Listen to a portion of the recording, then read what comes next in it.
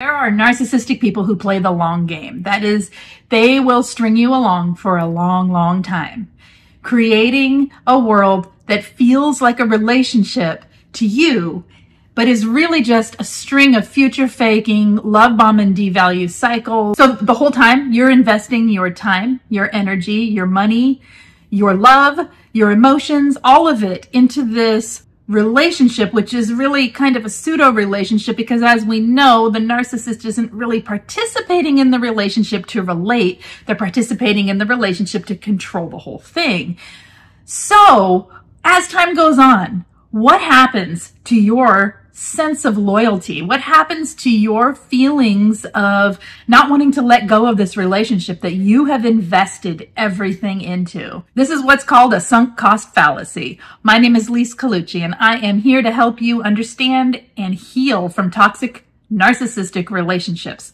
So when narcissistic people keep you around, even though it seems like they don't even like you, they're stringing you along from one minute to the next, from one gaslighting, horrible situation into the love bombing that follows and back into the cycle over and over and over again.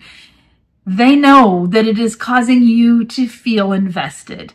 It's creating an investment really for both of you in the situation. They're investing their time in grooming you and in creating this life with you where you are compliant and you're under their control.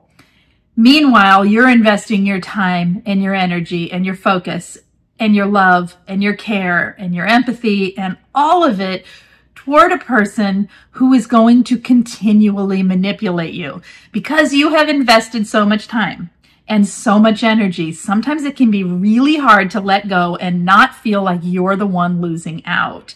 Not feel like you've lost something huge in your life simply because of all of the time and energy and focus and money and all of that you have invested into it. Is that making sense? This is another take on why it is difficult to leave a narcissist. It's not just the trauma bonding. It is not just the feelings of love or the feelings of hurt or rejection that we get after a discard.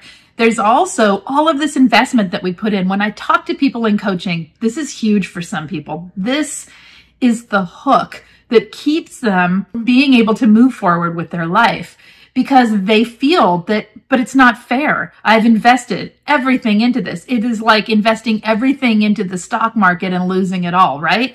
It is similar to when you have a financial loss, and sometimes it is a financial loss when you're dealing with a narcissistic person. So understanding what's going on, understanding that this is a piece of it, and recognizing, you guys, you're not losing when you leave a toxic person. You are regaining yourself. You're regaining your life. And yes, there has been time lost. The biggest thievery a narcissist does is stealing of your time. Okay, so don't let them steal another minute. If you can understand this and understand that, yes, there was a loss, and yes, it's going to have some pain and discomfort and healing involved to get past it.